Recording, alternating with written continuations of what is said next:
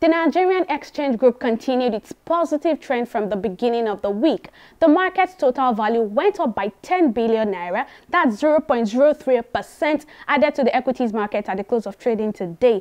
With almost 4,000 deals, 206 million units of shares were exchanged by investors, and it's valued by over 1 billion naira today, and that's about 50% decline in the market's turnover when compared to the previous session. Moving on, however, yesterday it was Airtel Africa that pulled up the market. Today we have the industrial goods sector doing the good work. Cortex led 16 gainers today, and it was followed by Veritas Capital Assurance, as they both led the gainers list, and they had a combined 52 kobo gain. Flip over to the losers counters. Sovereign Trust Insurance and Regalins are top of that counter. They both lost 5 kobo during trading today. On the foreign scene, however, that's the FTSE, Dow Jones and the Nikkei. London's FTSE rose on Wednesday, helped by heavyweight financial stocks and strong corporate earnings updates, although investors' mood remained cautious over rising COVID-19 infections and risk of higher inflations. The US stocks are trading lower, obviously here.